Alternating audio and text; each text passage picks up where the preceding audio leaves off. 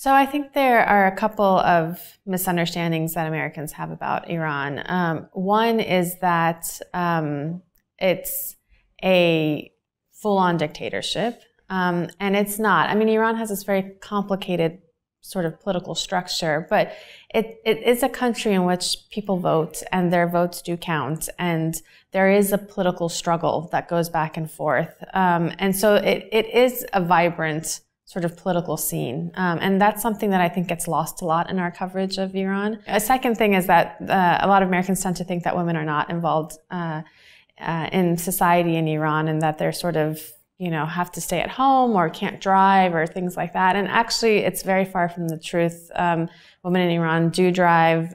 Over 60% of the university student population are females.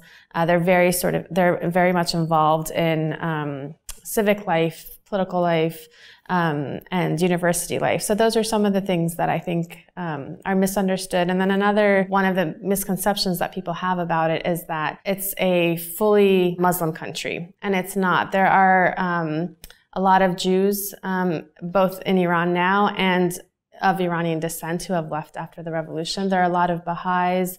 There are a lot of Christians. So as religiously, it's a mixed population. And because of that, all of these different groups, you know, have a different sort of relationship, both to the United States and then also to what's going on in Iran today.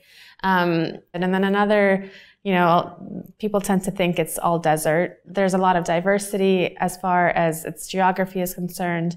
And then people think it's unsafe. I understand where that comes from because, you know, so much of our coverage of the Middle East is about wars.